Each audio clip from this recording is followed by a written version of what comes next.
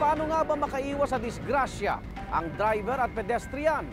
Sa isang counter-danger simulation, kasamang action star na si Jeric Raval, alamin ang mga paraan para makaiwas sa hit and run. Sanay man sa aksyon ng bakbakan sa pelikula, hindi na rin niya iaatrasan ang hamon ng aming counter-danger simulation.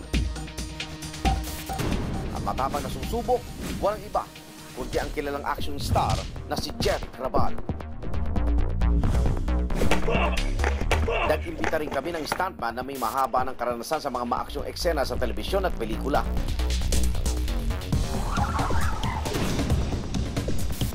Para masiguro ang kaligtasan sa lahat ng makikibahagi sa demonstrasyong ito, may ambulansya at paramedics ding nakaantabay. Sa unang bahagi ng simulation, driver ang ginampan ng papel ni Jeric. Daglagay kami ng mga traffic cones bilang representasyon ng mga taong biglang tumatawid. Una niya sinubukan ang tinatawag na pump braking technique. Ito ang pagtapak sa preno ng inyong sasakyan ng paulit-ulit na parang may tinatapak o ipis. Ginagawa ito habang kinakapig ang manibela para makaiwas sa papatawid na pedestrian. Nangyari, yung iba pag nagpanic and all, tapakan lang nila yung preno. Pag apak sa preno, it will lock your two front tires. So pag nag-lock yung two front tires mo, kahit po iliko nyo yan, diretso pa rin po yung travel niyo, hindi nyo po may iwasan yung tao or object na right in front of you. Ayon sa eksperto, kapag may biglang tumawid sa kalsadang inyong binabaybay, kailangan ay makapagdesisyon ng driver sa loob ng 3 segundo kung saan niya ikakapit ang manibela para maiwasang makabangga ng tao. The best is kung may tatamaan ka siguro sa right side mo because the vehicles there will be traveling the same direction. Okay? Kasabay mo. So yung impact, both on the sides lang.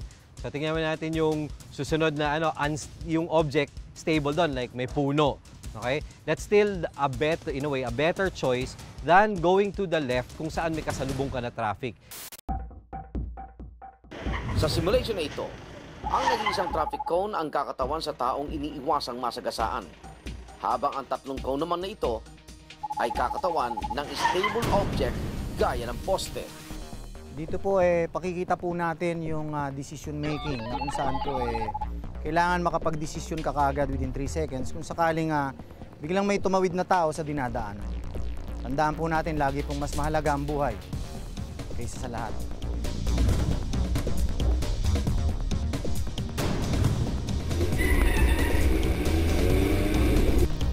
Ay sa eksperto, mas mainam na ikabig pa kanan ng inyong sasakyan dahil may posibilidad na mas maliit ang pinsala na maaring mangyari sa inyong sasakyan.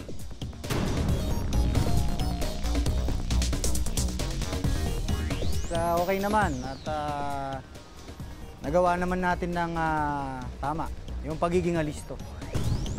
Paalala ng eksperto sa mga pedestrian, huwag niyo isipin na lagi kayo nakikita ng mga nagmamaneho ng mga sasakyan. Ugaliin din daw ang paggamit ng mga pedestrian lanes at footbridge. Nothing beats awareness and preparedness. Yung tamang the stoplights, the walk, don't walk, were made for your safety. Even the pedestrian lane. So doon lang po talaga kayo dapat umuwi. Huwag niyo pong gugulatin yung sasakyan.